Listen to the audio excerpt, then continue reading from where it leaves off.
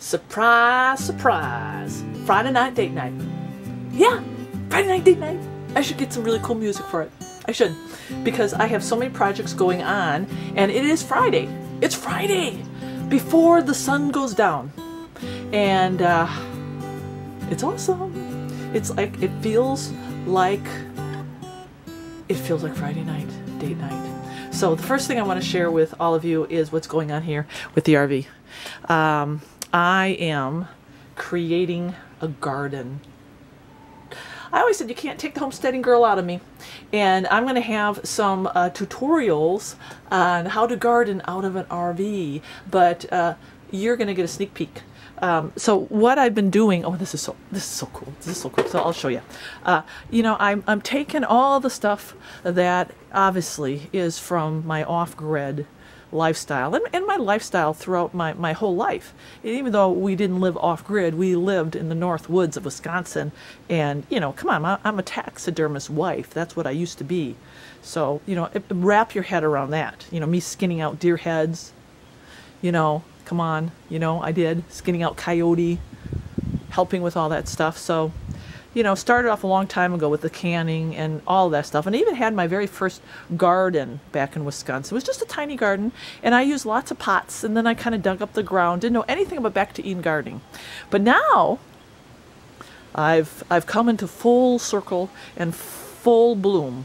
And I want to show you what I'm doing here for the RV garden. So I am, number one, trying to be as frugal as possible. Because, you know, when you live out in an RV, it's not like the money's pouring in, right? But God always is good with giving us resources, but we got to use our noggin, right? So a couple things. I did have to buy some soil. The soil around here in Georgia, not so good. But I did go to 2 garden centers, and I did pick up some potting mix. And these are all repurposed pots. And actually, I got those for free. And I also got, this is really groovy idea, I got some of those black pots that you get from the garden center, and what I'm doing right now is I'm painting them. Yeah, I'm painting. See? Okay. What else is going on? Oh, there's so much going on. I cleaned up the RV.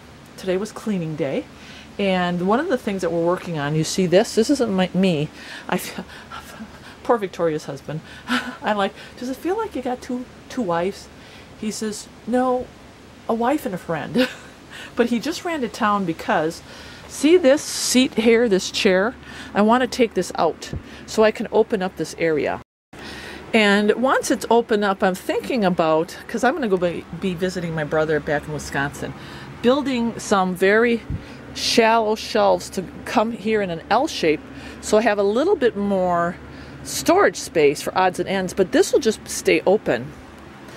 I just need a little more room. Like you see over here, see I have my weights out. I just started lifting weights, and I have to be very careful, just simply because if I move wrong, I still feel the back. You know, my back pain isn't 100% gone. It is still there. It's lingering. So as a nurse and a professional, it's telling me you still have to be very careful with the herniation that you walked around with for 6 months. So I'm being smart, but since it's Friday night, well, let's just do something fun besides just telling you what else I'm doing. Oh, you know, I'll tell you what. I'm going to show you some of the RV stuff that I've been working on. As you see, everything is really getting organized. It's nice and clean now. And you may say, well, it looks a little cluttered. You know, I like cluttered. But everything has its place. The one thing, see all this beautiful bottled water? I have a Berkey travel size water filter system now. Came in out of the blue. I mean, it just showed up unmarked. Didn't know who sent it. And later on I found out who sent it. It's a blessing, and I never even thought about water. I need clean water on the road. We all need water, right? Well, I got this RV traveling water filter, and I've been filling up my bottles, and now I don't have to purchase water. Wherever I go, I'm going to have water. So that's what all this is about. But look at what my sister, not my sister, my girlfriend, well, she is my sister, bought at Big Lots. Let me close this up. That's my fruit hanger, and I love it, love it, love it. She got it for like $4, and I use this other one for odds and ends.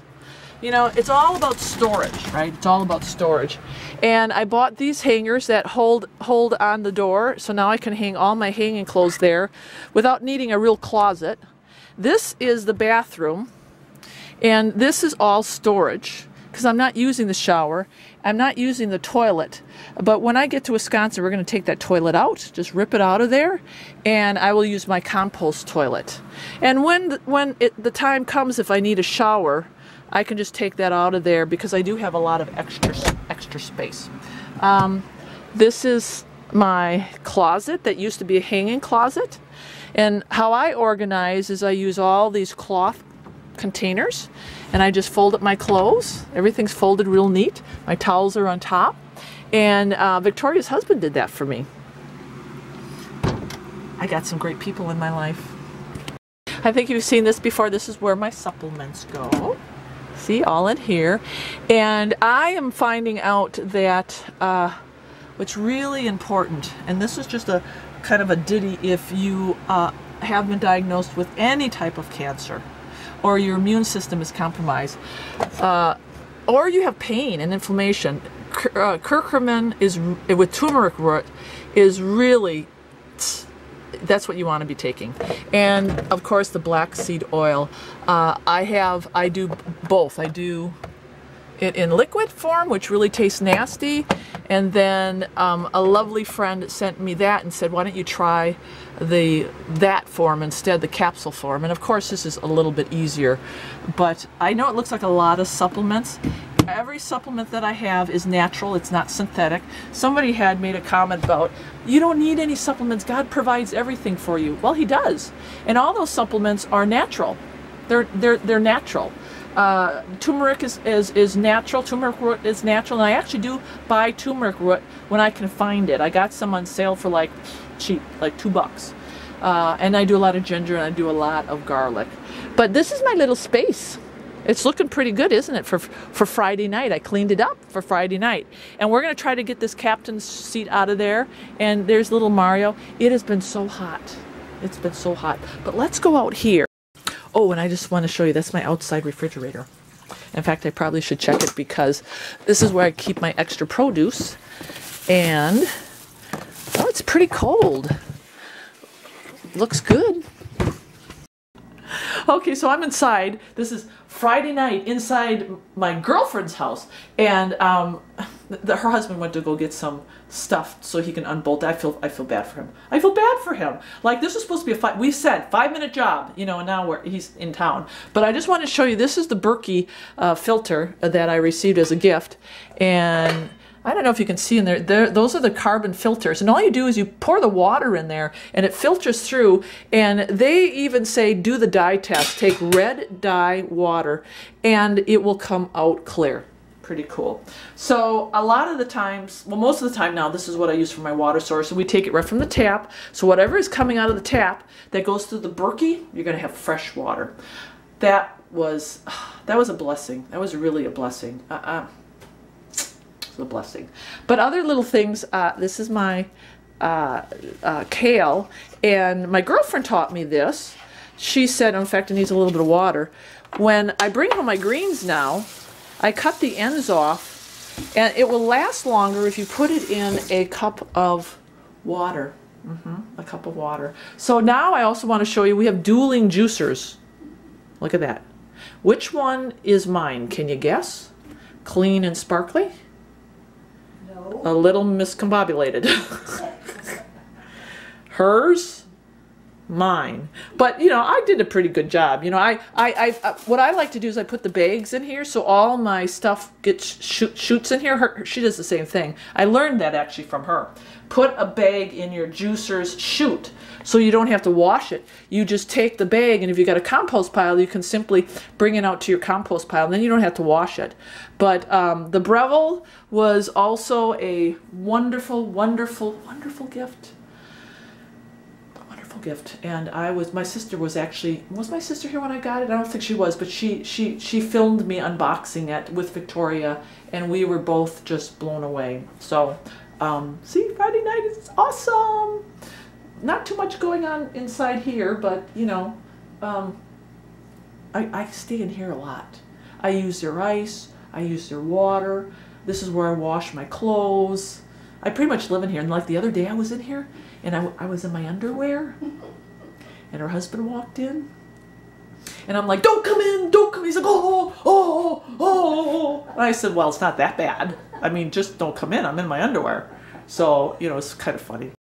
Okay, we are having technical difficulties. So the husband went to Ace, and they sold him this, which he needed, right? But not the mechanism to keep it on the drill so that it doesn't slip. It's a hardware store. Nope, didn't have the piece. Nope, so that's what's going on right now for Friday night, yeah. We're just in waiting. But from your point, is my blade straight up and down? Yeah, well, yeah, it's definitely straight up and down. All right, that's what I'm looking for. Here we go. All right.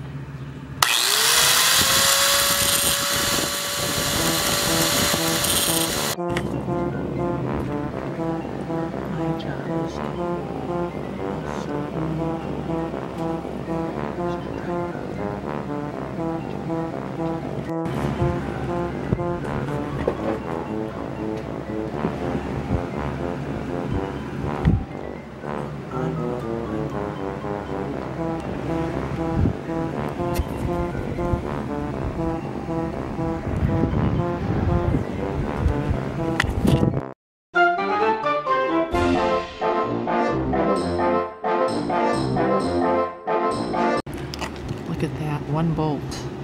One bolt. It's only one bolt. Oh man. This is taking a long time. This is tough. Look at this. We ground off, he grounded off the top of the nut. And look.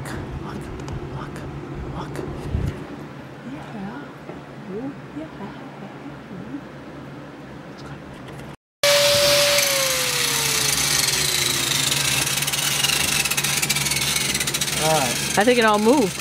Oh yeah, it's completely loose now. But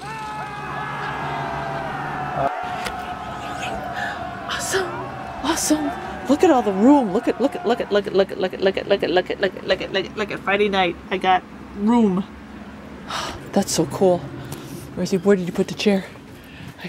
There we go. There, say goodbye to the chair. Goodbye, chair. Friday night. What did he say? Have a seat. Have a seat.